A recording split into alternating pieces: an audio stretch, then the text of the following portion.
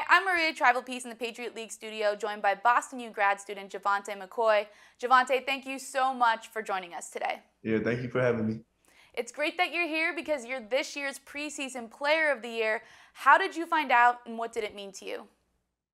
I literally just found out coming down to this meeting, and I was pretty shocked, but I'm excited. I'm excited. I can't let that affect me, but I'm just excited to get to work and just play out there with my team. So you're still processing a little bit just to kind of figure out, what's going on, but like what does it mean to you? You were walking down this meeting and you find out you're the preseason player of the year. I mean, it means a lot. I mean, I've been working so hard this whole summer and the years before that. It means a lot, but I never really paid too much attention to awards. I just go out there, play, give it my all every time, and yeah, and I just let my game speak for itself. So it's a new season, non-conference play is back, the pods from last year are gone. How excited are you to get back in what it's more of a normal atmosphere with your teammates?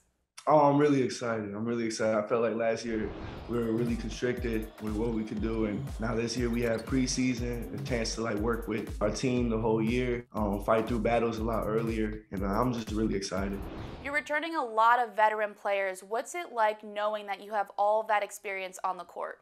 I mean, it's a lot. We have a lot of leaders throughout practice, games, and I know that we've been through a lot of battles together. So I know I can count on every single one of my teammates, and it means a lot.